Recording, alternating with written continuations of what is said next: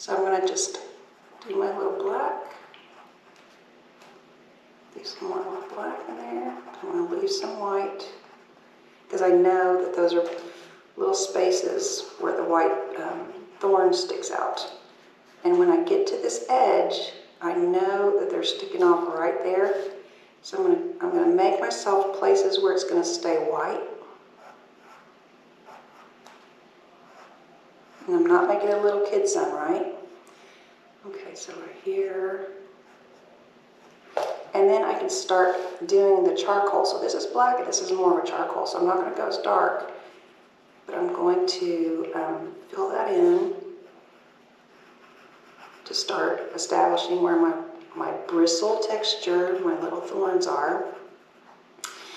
And I say to myself, okay, that is starting to come around. I'm really liking this.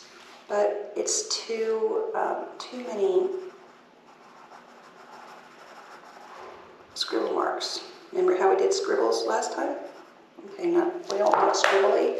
So you can either take your finger and do it like that, but it's harder. You could take your little piece of paper and do that. A stub, make yourself a stub. See, isn't this nice? And sometimes it'll just have the junk on it, and you can keep working with it. So this is how you're going to create this one. And you're going to keep going, like for example with this white that sticks off. Let's establish where that is. I'm going to establish where this one is too. And the other one's back there. And then again, we'll go some of these little pieces that come off, the thorns, and back again to the charcoal. So this is how you're going to do that. Didn't take very long. It's nice and beautiful. All right, so this is how you're going to do all of these. If you want to do a circle, you can always trace it. You say, well, that's too big. I know. And you say, oh, well, all right, well, what about this one? I'm going to center that. That one might actually be better, right? But you can find it, if you sew, you can get a spool. You can look around in your kitchen, caps of some sort. You know, just find something that you can trace around if it's going to be a nice circle, because we don't want,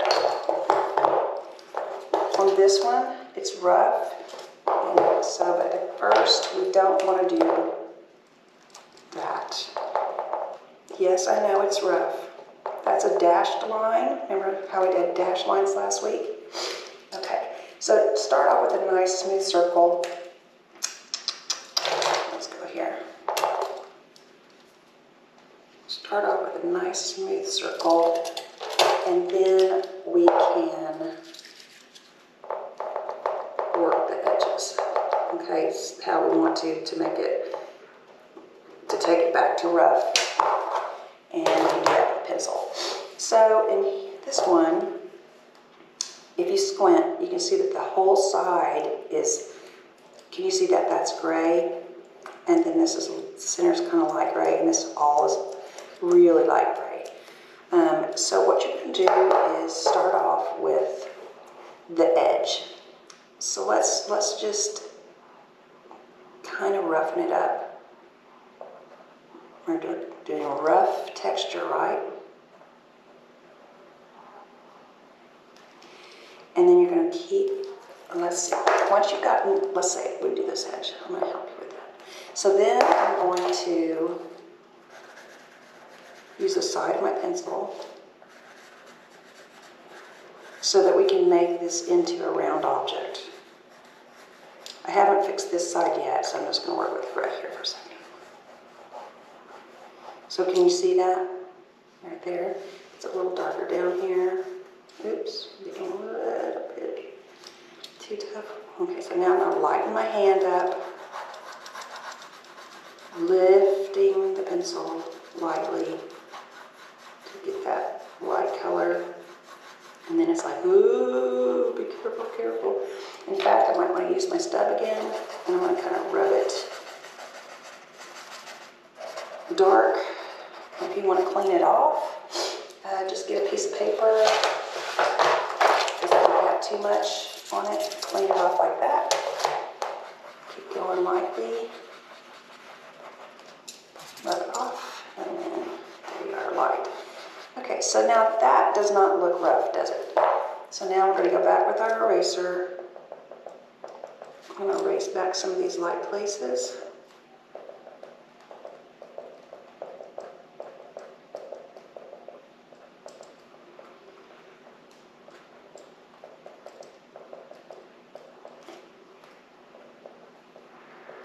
And now I'm going to come back in with my pencil again, and I'm going to add in charcoal places.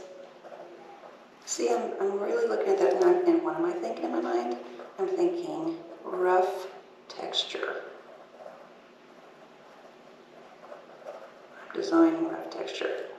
I'm not drawing perfect circles in here that look like dots. So see how nice that's becoming? Some of these are a little bit lines. So, you know, be an artist. This is being creative. It's fun. It's good for your brain. You know, to come all the way over here into your creative side of your brain. And just enjoy making rough texture. Next time you see rough texture out in the world, you know how much more you're going to really appreciate it. I promise you will. Because I do. And you're going to keep going. That's how you do it. All right, so each one of these is going to have their own personality, but the techniques that I taught you here in both of these you can use on the rest of this. And I hope you really will enjoy doing that. I enjoyed this and I kind of want to finish it, but that's nice. It was fun. And oh, and don't forget the background. See, this is a light gray. I'll get my stub and just stub it with what's dirty on there. Because when you did that, look what happened. It makes the white even whiter and more beautiful. So let's finish our pieces. And this one will be all finished out too, like its own little drawing. Perfect drawing. Okay, let's do it.